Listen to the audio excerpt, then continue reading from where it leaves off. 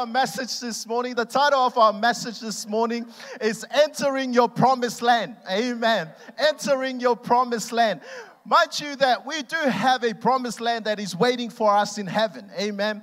But you know what?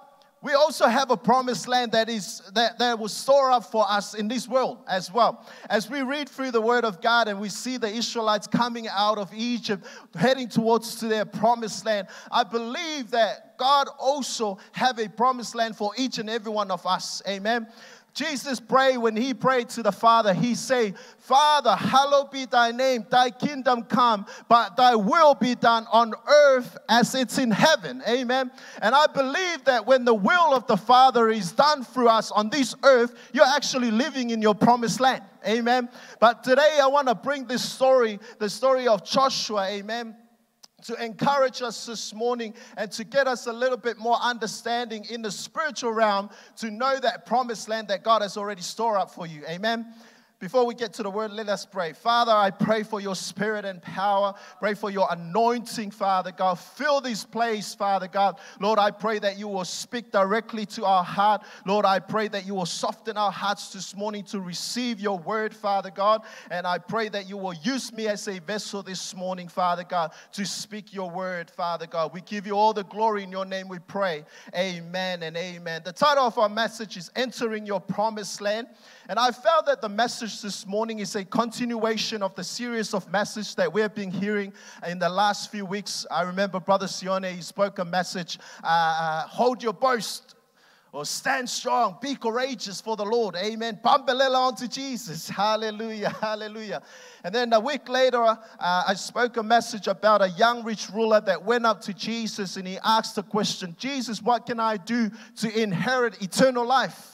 And then Jesus sort of showed him this spiritual mirror, which is the law of Moses, that we looked at this spiritual mirror and we reflect on our life and we examine ourselves and we see the standard of God and we say, there is no way we can make it to heaven in our own ways, in our own work. Amen. But because this young rich ruler, he was so confident, he jumped off his feet and he said, well, I kept that since I was a little boy.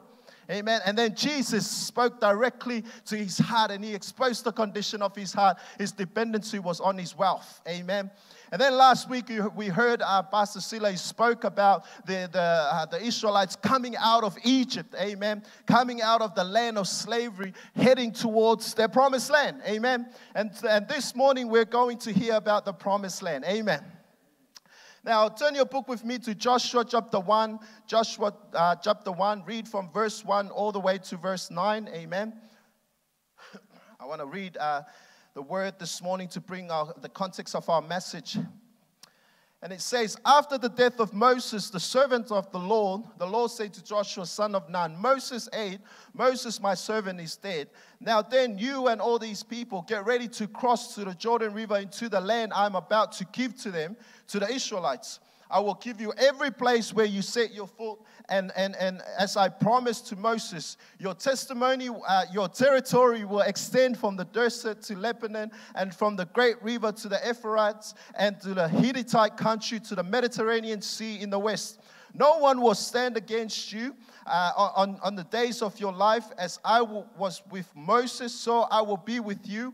I will never leave you nor forsake you. Be strong and be courageous, because you will lead these people into the inherit land I swore to their ancestors to give them.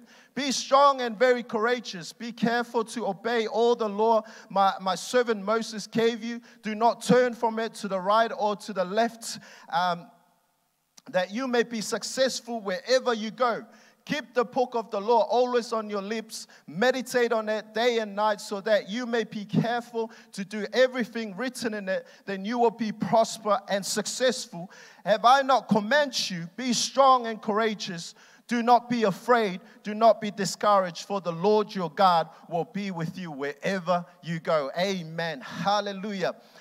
I want to take your focus this morning into the spiritual realm to grasp our understanding on how this story can be of any relevance to our spiritual walk in this present age. Amen. As we read through the story here, we find that Moses, a great man of God, a faithful servant of the Lord, a man of courage that was used by God in a mighty way to showcase his miracle working hands to Pharaoh and to the Egyptian. His journey in this life has now come to an end, amen. But it wasn't the end of his story, which we will connect back to it at the end of our message this morning. So the Israelites is going through a hard time. They're going through a loss. They've just lost their go-to man. They've just lost their hero. They've just lost Moses, their deliverer, because Moses was the one that God appointed to go and save the Israelites or take them out of Egypt from the place that they were oppressed and held captive for 400 years. Amen. So it was a hard time. It was a difficult time for the Israelites because they know how much Moses loved them. Amen. If you were here in our Bible study, you would have discovered this story. There was a time that God came and he said to Moses, I'm going to wipe the Israelites out of the face of the earth. Amen. And it's not because God has rejected his people, but simply because of the sin that they have caught up with. But then Moses stood in the gap and he interceded and he said, God, please don't do that.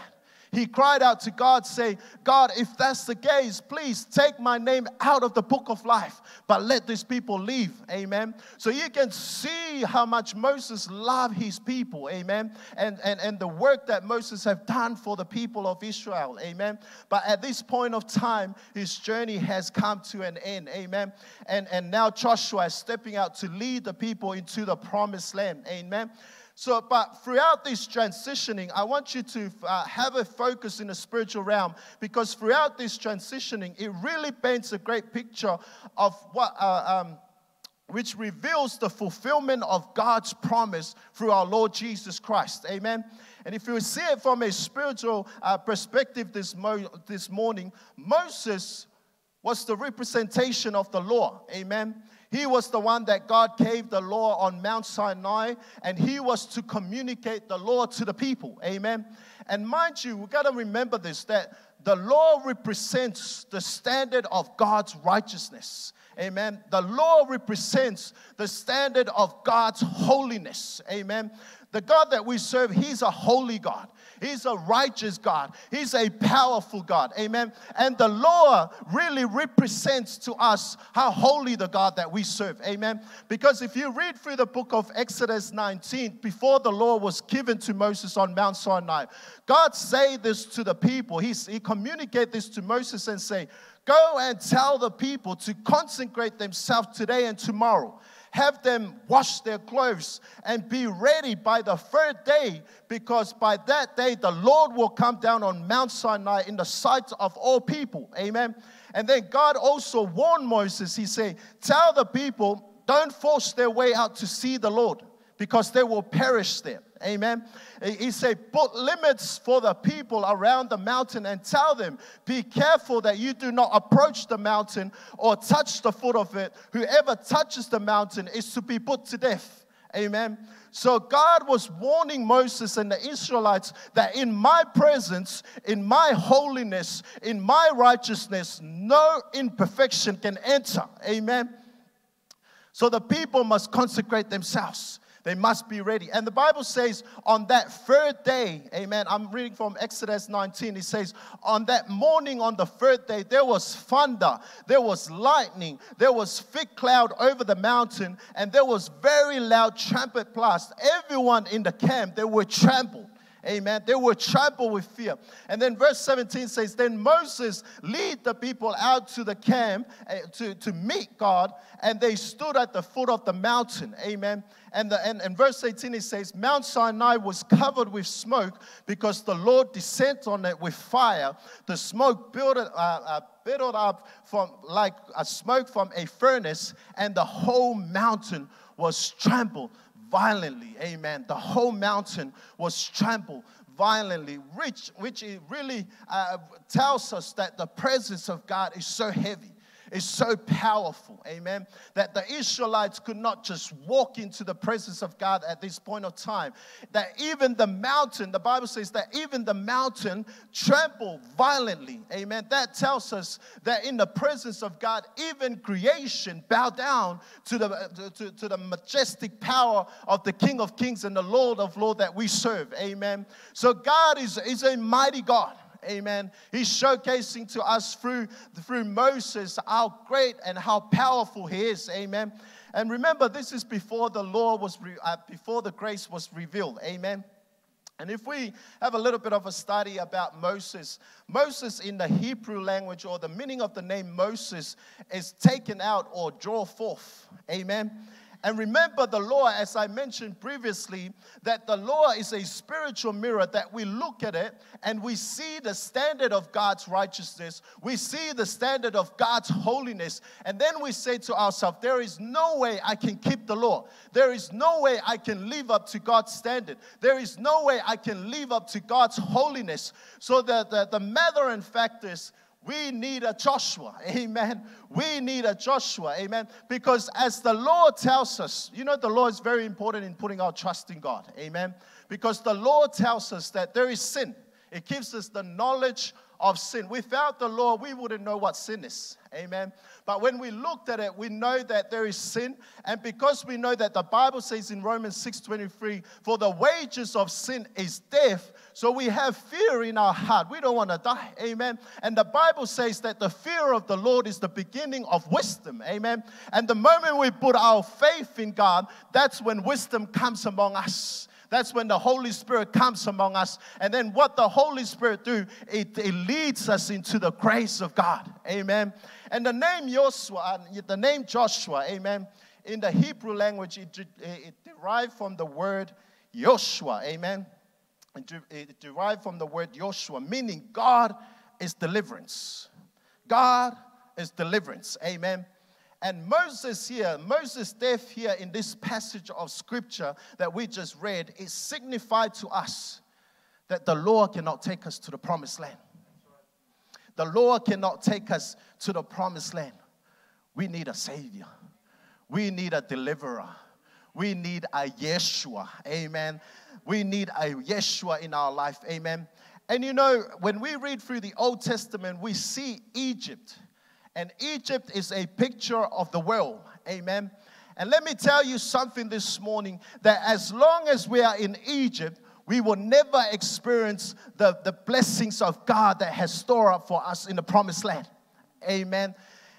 And when I'm talking about blessings this morning, I'm not just speaking about materialistic blessing. I'm speaking about the righteousness of God that we find in the promised land. Amen. I'm speaking about the peace of God that surpasses all understanding. Amen. Which is something that it cannot be taught. It's only when we get to that place and we get to experience the peace of God. Because Jesus said to his disciple in John 14 verse 27 that the peace that I give you, the world cannot give to you. Amen. The peace that I give you, the world cannot give to you. When I'm talking about the blessings of God in the promised land, I'm talking about the joy of the Lord. Amen. That joy, it cannot be controlled by our emotions. Amen. When it's good season, we feel happy. When it's bad season, we feel sad. But the joy of the Lord, it gives us the strength in whatever season of life. Amen. And you can only find that when you experience God in the promised land. Amen. But unfortunately, we cannot make it with the law. Amen. We need a Yeshua. We need a savings plan. Amen. And that's what we're going through this morning. Amen. The book of Romans chapter 8 verse 1, it says that there is no condemnation in those who are in Christ. Amen. And condemnation is the guilt of sin. Amen. And I've seen people travel the world. I've seen people going around just to find that place of serenity where they can connect to nature and find that inner peace in their soul. And let me tell you something. We can travel the whole wide world. You might find that peace temporarily. But Jesus said that the peace that I give you, the world cannot give to you. Amen. We can only find that peace in the promised land where you find the presence of God. Amen. Hallelujah. God said to Joshua, Moses, my servant, is dead. Now you and these people get ready to cross the Jordan River into the land I'm about to give to them, to the Israelites. Amen. And notice something, that our journey, like the journey of the Israelites from Egypt to the promised land, it really signifies our journey from the world to where we are now. Amen. I know some of us here, we're already in our promised land. Amen. And that's something I cannot tell you. You experience that yourself, and you will see the presence of God move in a mighty way. And our journey from Egypt to the promised land, Egypt represents the world. Amen. The place where we held captive with sin. Because the Bible says, for all have sinned and fallen short of the glory of God. So there is no one is perfect. Amen. We all need a saving grace. Amen. And then as the Israelites left the place of Egypt and going into the wilderness we find as we read through the story today that it's a place of consecration. Amen. It's a place of purification. It's a place of sanctification. This is where we put our faith in the work of our Lord Jesus Christ. Amen. And the blood of the Lamb will wash us. And we confess with our mouth that Jesus has rose from the dead, and we believe in the sacrifice that he did on that cross. And through the wilderness, through this place, we will come to purify ourselves through the work of our Lord Jesus Christ. And now we find that the Israelites is about to cross the Jordan River. Amen. God say, get ready to cross the Jordan River. And anyone notice what happened at the Jordan River? At the River Jordan is the place where Jesus was baptized. Amen. And that signifies to us the baptism that we go through the water. Amen. The baptism in the water. Amen. What is that tells us? It's a declaration of our faith. We're actually telling the world that I'm a new creation in our Lord Jesus Christ. It's actually you're declaring that I'm no longer live, but Christ live in me. That's a tomb, a water tomb that we have buried our old person, and a new person has been resurrected in our Lord Jesus Christ. Amen. And as we continue to journey on to our promised land, let me remind you, when you get to that place, we're going to see some trials coming our way. We're going to see the walls of Jericho. Amen. And that's the trials, that's the testing of our faith. And so, unfortunately, some Christians, they fail to cross over to the promised land because they stop here at the wall of Jericho. And sometimes God allows us to go through trials, amen, because he's teaching us something in our lives, amen. Sometimes he's teaching us about perseverance, amen. When he brings trials in our life, he's teaching us about patience, amen. Sometimes when he brings trials in our life, he's teaching us about having our full trust in our Lord Jesus Christ. Because at the wall of Jericho, the Israelites didn't have to climb the wall, amen. God was the one that came down and he crushed down the walls of Jericho. Amen. And when you get to that place, when you're about to cross over and you see, there's something significant that we find here when the Israelites got to that place and they were about to attack the Canaanites and take and claim the land, the promised land where the Bible says that there flows with honey and milk. Amen. So as they were about to attack, the Bible says that Joshua sent spies to go and spy the land. Amen. And surely these spies came back and said that the land is filled with honey and milk. Amen. It's flowed with honey and milk. But the thing is, there was, when people heard that the Israelites is about to attack, they were trampled with fear. And there were some, giant-looking soldiers. They were coming to attack the spies. Amen. And then a woman named Rahab. Amen. We heard of this last week as well. Rahab, she was a sinner. She was a prostitute. And what she did, she stepped up and she helped the spies. She hid away the spies. Amen. And the Canaanites could not find him. So then, when these men were about to return back to the Israelites' camp, they made an oath. They made an oath with Rahab, amen, because Rahab was begging the man to say, we heard of your God. We heard how powerful your God is. We heard of the things that he has done to all the nations that you guys cross over. We know how powerful. And she was trembled with fear. And she said, please, when you come to claim the land, please save me and my family. And then these men made an oath with her and swear with her that unless when we enter the land, you have to tie the scarlet cord in the window through you will let which you have led us down, and unless you brought your whole father, mother, your brothers, and your family into the house, you will not be saved. Amen. And you know what? I looked at this, and I remember, when we get to that point, of course, when we're coming through our honeymoon with Christ, there's going to be some great joy there. But when you get to face the walls of Jericho and trials comes in your life, amen. Here, the scarlet cord, it signifies something biblical. It says that the Bible mentioned the scarlet thread as part of the tabernacle curtains, which is, it says in the book of Exodus 26:1, along with the thread of gold, blue, and purple. And Scripture does not comment on the significance of the colors in the curtains or the ephod, but some commentators summarize that the gold, blue, and purple foreshadow Christ's glory, his heavenly origin, and his kingly position. Amen. While the scarlet thread represent Christ's atoning work on the cross through the shedding of his blood. Amen. And the thing is, when you get to that place when you're about to claim your promised land, the devil's going to come back to you. Because the Bible says, Jesus said, when one demon left the house, he's going to go and bring another 7 demons. Amen. And the devil's going to come 7 times stronger to destroy you, to take you down, to destroy your family. Amen. But let me remind you, as we looked at this story of the Israelites when they were about to cross the promised land, and once again those voices has come again. Remember, those people, of course the land is flowing with milk and honey, but there's some giants there. They were looked at us like grasshoppers. Amen. But let me remind you, when you get to that place, the reason why that scarlet cord was there is to remind you that God will fight the battle for you. That Jesus have already won the victory for you.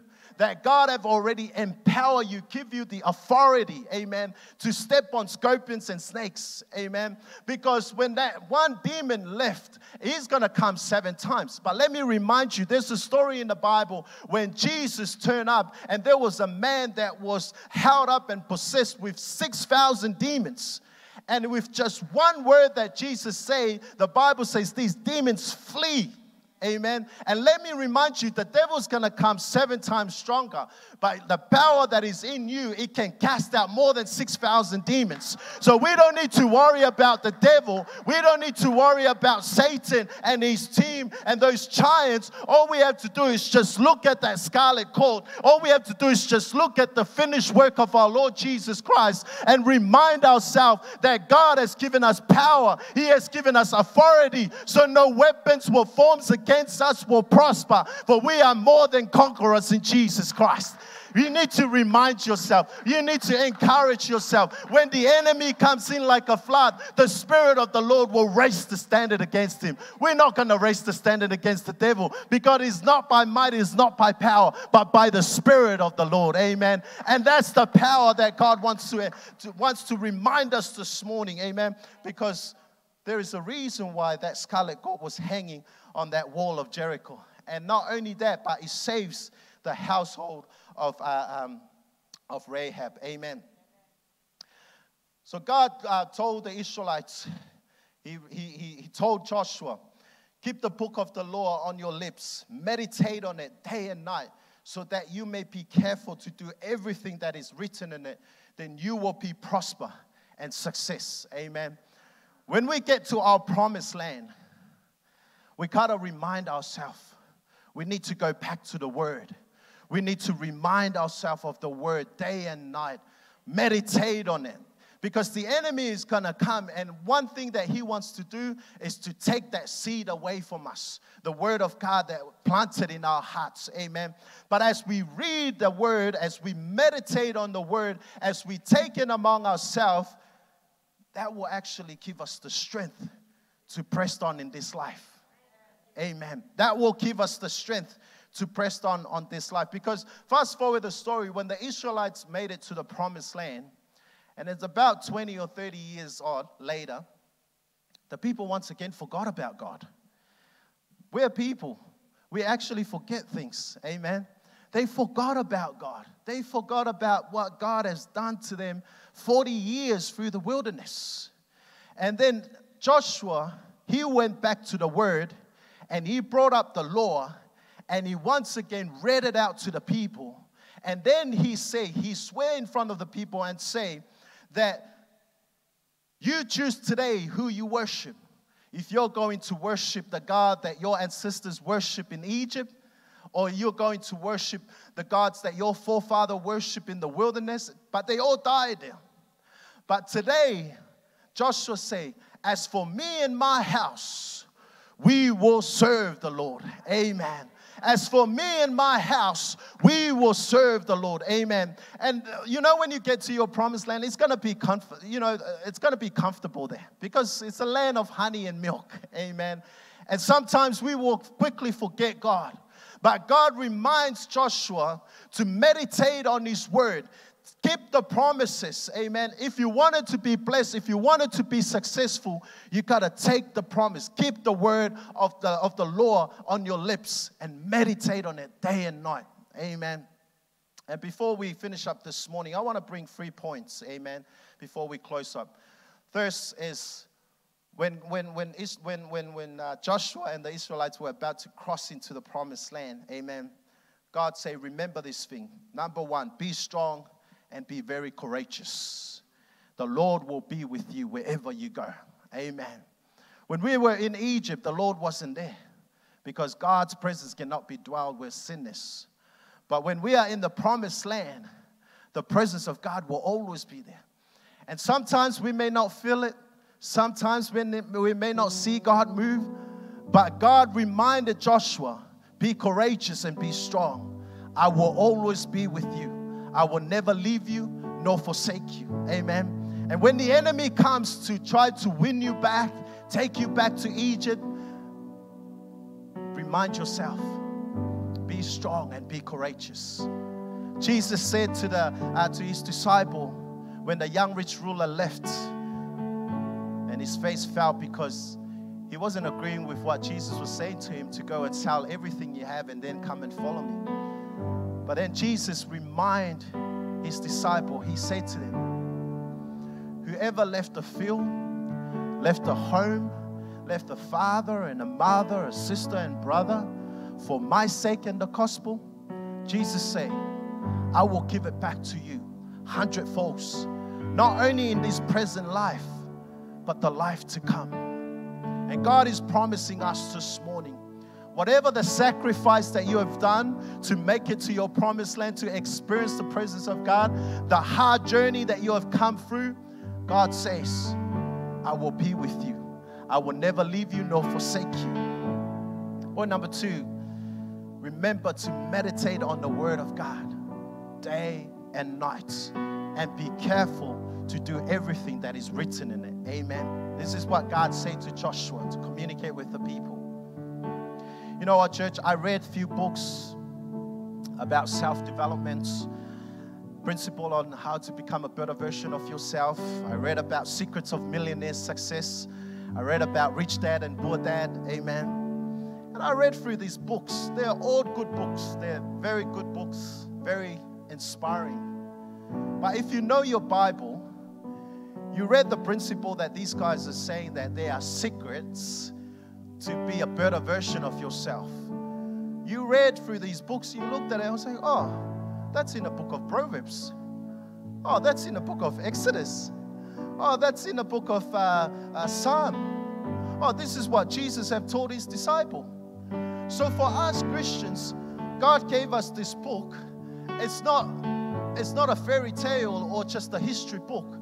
This is God's manual He's given to us. So as you read and meditate on it and you apply the promises, apply the principle that is written in it, God says you will be blessed and you will be successful. And I read through these books and I see the testimony of the people that apply those principles in their life and they actually become successful. And I was like, but man, us Christians, those books are written taking context of the Bible, and they think it's their own materials. But in the Word of God, it's got all the principle on how to become a better version of yourself and become a successful person. But we are not applying it to our life, amen? And maybe that's the reason why God is not blessing us sometimes and not moving on our behalf. Because God says, I've already given you the manual. I've already given you the process on how to become a better version of yourself. And this is what God told Joshua, to remember, meditate on the word day and night, and be careful to do everything that is written on it, and you will be blessed and be successful. Amen. Last point this morning, point number 3. Keep the law of God in your heart. Keep the law of God in your hearts. You know, Jesus came and he simplified the law for us. Jesus didn't come to abolish the law, but he came to fulfill the law. Because we looked at that mirror, that spiritual mirror, we see the standard of God's righteousness. There is no way I can live up to the standard of God's righteousness. Then when Jesus came, he lived that life as a righteous man, as the perfect Lamb of God. And he took our place on that cross. And he died for your sake and my sake. And before he gave his last breath, he said, "It is finished." There's no more work that we need to do. All we have to do is just put our faith in the work of our Lord Jesus Christ. And as we put our faith in the work of our Lord Jesus Christ, the Spirit of God will come and start working in us. And that's how we came to receive the love of God, the unconditional love of God, the agape love of God. And Jesus then simplified the law. And the law is all based on the love of God. He said, love God with all your heart, mind, and strength. And love others as you love yourself. Amen. You know, something I noticed in the 2 commandments. Love God and love others as you love yourself. You know, sometimes we often love others. But the question, are you loving yourself? Are we forgiving ourselves? Are we letting go of the things that God tells us to let go so that we can be a better version of ourselves? Because when the Bible talks about forgiveness, it's not talking about the benefit of the other person. It's talking about your benefit. Because when you forgive, you're actually letting it go. You let go of the pain of what that person caused. But you're letting God work in your midst. And then as God starts to work, the fruits of the Holy Spirit will start to manifest in your life. And that's why when people looked at you, it's like, man, there's something about this man. There's something about this woman that I cannot describe. But let me tell you something. That's the power of the Holy Spirit. That when people see the fruits of our life, the Bible says that they will glorify our Heavenly Father when they see our good deeds. Amen. But we cannot do it on our strength. We need the power of the Holy Spirit of God to move in us, to work in us. I cannot forgive on my own strength, because in my own strength, if I forgive and they do it again, I'm going to go back and pay back to them. But with God, the Bible says that Peter asked Jesus, "Jesus, how many times I should forgive my brother?" And Jesus said, not 7 times a day, but 7 times, 700 times. Amen. 7 times 7, 70. Amen. 490 times a day that we forgive. Amen. So there's no room for the enemy. There's no room for the enemy to take a foothold in our lives, because God really wants to move in us. You know why God wants us to be in that place? So that He can showcase His power through you. So that when the blessings comes in your life, we say to ourselves, man, I'm just a humble servant. I came with nothing, just like Job. I came naked, I will return naked. But the name of the Lord be glorified in everything that I receive on this earth. In every accomplishment in life, I say, let God be glorified. I'm just a humble person. But the reason why sometimes God haven't done that, because we're not ready to get to our promised land. Because historically, the journey that's supposed to take only 11 days, it took the Israelites 40 years. Why? Because God was working in them, working constantly. I think there was some times too that God said, man, when is these people going to change their hearts? And that's why He told Moses, He said, Moses, I'm going to wipe these people off the face of the earth, and I'm going to make another nation through you.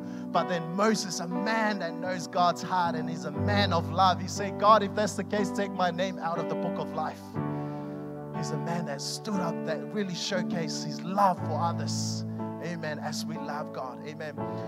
As I close up this morning, as I mentioned, Moses died in the wilderness, but his story didn't end there. Because Moses actually set foot in the promised land.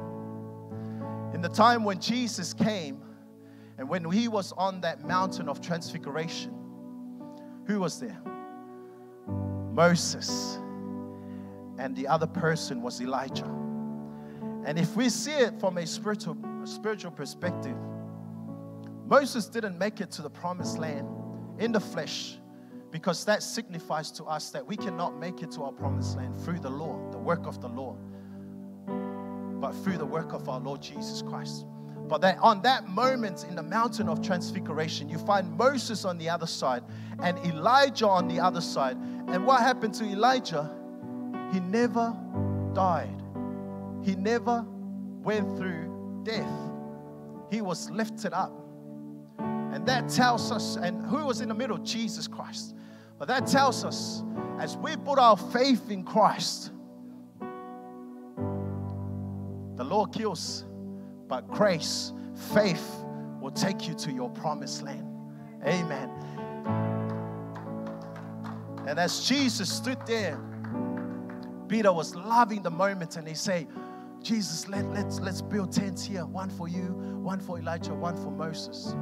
But then Jesus said, no, we have a lot of work to do down there. We had a ministry, we had people to serve, that we have sickness to be healed, that we have demons possessed that needs to be cast out in the name of Jesus. There's so many people out there that needs to be saved, that needs to come to the grace of God. And now God is reminding us, when you make it to your promised land, when you experience God's presence and you feel the love of God, don't forget to share the love of God. Go out to the world and make disciples. Tell them the goodness of God and what God has done in your life. Because if it wasn't for God, we wouldn't even make it to this far. Let's all stand this morning. Hallelujah, hallelujah. I believe that the word of God is for each and every one of us. As I study throughout this week, it speaks a lot of volume to me. And as I was seeking the Holy Spirit of God, and God was reminding me, never leave, be courageous, be strong. Do not be terrified. Do not be dismayed, for the Lord your God will be with you wherever you go. God is with us right now. He's in our midst right now, because Jesus Christ have already paid the price, and now He gives us the access to enter into the presence of God, the Holy of Holies, the place that the Israelites could not make it through because of the sin. But now you and I can enter into the Holy of Holies this morning without any hesitation, because of the work of our Lord Jesus Christ. Because what God shared with me and what the scripture says, it may hurt a few people. It may challenge a few people. But that's who God is. We sang, we worship God, that we love God. We worship God and say He's a miracle worker. Amen. We sang it right now. But do you believe it? That's the challenge. But we've been with the Lord a long time, and we understand. And the scripture that I'm coming to you from is Malachi chapter 3. We all know it. We heard it many a times. But God revealed to me here, starting in, where is it? Verse 7. It says, from the days of your fathers you have turned aside from my ordinance. He's talking to his people. They turned aside from his commands, what he asked them to do. And then he says, and have not kept them. But he says here, return to me, and I will return to you. He says, Jehovah of the hosts. God is saying, return to me. You have turned away from this time. Church, the issue when it comes to tithing, it's a big issue in people's lives, because they don't understand what God can do, what God is available, what God has wanted to do. Yeah? So God is just reminding us, this church here, return back to Him. Remember His commands. Remember what He is saying to us today. But you say, wherein shall we return? Then he's saying, will a man rob God? I say again, will a man rob God? That's God saying, yet you rob me. Now he's saying, if you're not giving what the word says, or if you're giving or you're giving his change, you are robbing God. You're robbing him. If you're a robber, you're a thief. You know, a thief doesn't go to heaven. He stays down here. You know where the thief comes from? The devil. He has stopped you up here, acknowledging the word of God.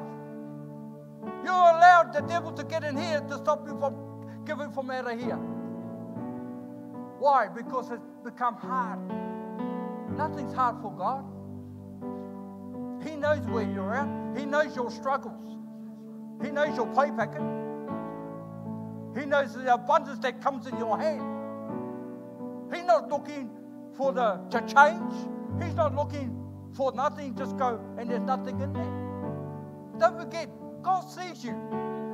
He sees me. We can't fool God. No, church, we have to wake up. We have to, if we say this is the best church in Melbourne, then prove it. Prove it to God. You don't have to prove it to me or Pastor Cedar. Prove it to God and say, yes, Lord, you come first. You come first. And then he says, quickly, I'm trying, I hope not to. Then he says, you are cursed with the curse, for you robbed me. You are cursed. That's God's word. God is saying to you, reminding you, you are cursed when you don't give what God is asking. He don't need your money. He needs your faith. He wants your trust. Do you trust in God? If you say amen, say amen. If we believe in the word of God, say amen. Well, don't rob God. If you're here today and you have nothing, come before God and repent. Say, Lord, forgive me for robbing you. But from this day on, from the next time I come in, I'm not going to rob you. I'm going to give you what you deserve and more. And see what God will do. Because God sees this. This is what he will do if you obey him. He said this, bring your whole tithing into the storehouse, that there may be food in my house, and prove me now that what it said. Jehovah of hosts. And I will not, if I will not open the windows of heaven and pour out a blessing, that there shall not be enough room to receive it. There it is in a nutshell. There it is in a nutshell. God is saying he's ready to pour it out. But you have to pour in. You have to be faithful. Are you faithful, church? If you want to see a miracle in your life, not only should have the giving, but your faithfulness is not only be in your church life, it'll be in your career, your family. There's the blessing. We cannot contain it. We've been robbing God too long, church. The day has come where there's no more. Every one of us is responsible. Don't jump on the coattail of a blessing of someone that's sitting next to you that's giving more, and you sitting there giving nothing and expect the blessing. Because you will not get the blessing because you have been cursed. But those who give faithfully and believing in the word of God, trust in the word, are going to be blessed. That's the way God works. But God wants to be blessed. That's why he gave us the word. And I believe that's why God placed it on my heart for us. So as we come to this, can we all stand, please? I'm going to pray for our tithes and offerings. As the ushers come around, If the word of God has spoken to your heart before I pray concerning the lack of giving, then take this moment to put it right with God this morning. Ask Him to forgive you. Ask Him to forgive you. Because He's a forgiving God. He's not a perspective of persons. He don't favor no one. Why? This is important. A lot of people think it's not important, but it is. It determines our destination. So let's pray. Let's bow our heads. Father God, thank you for your word, that sometimes we need to hear the truth and to bring us in line with you. Forgive us if we have robbed you for many years, for many days, and thinking it was all right. Lord, you revealed today that it's not all right, because a curse comes upon you, upon us. But Father, today, it's going to turn around. It's going to turn around. And Lord, that your blessing, yes, it's going to overflow on every family, every man, woman, and child that is you have established in this house, for the very fact that we trust in you and not in ourselves. We have faith in the God that we serve. When we're on the mountain and when we're in the valleys, when we have to look in the cupboard and we've got nothing to eat, but Lord, you will provide. Just like that, we won't even know where it's coming from, but we sure know it's going to come from heaven, because that's who you are. So, Father God, right now, I just pray a blessing. Lord, I pray a blessing from the right to the left, from the front to the back, to every heart in this house. The blessing of Almighty God be upon us all. In your mighty name we pray. Amen and amen.